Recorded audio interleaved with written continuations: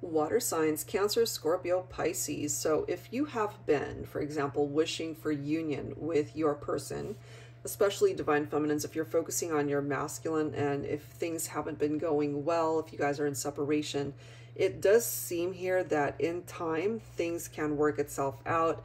You guys can restore balance in the connection, but we've got two cards here telling us it's going to take time. You got to wait and see how it's going to play out. But there can be a wish that can manifest if things are stuck or not moving between the two of you. I feel it might ultimately fall on the masculine shoulders to create that movement towards union here.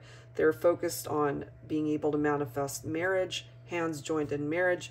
10 of Cups could be picking up off of that energy.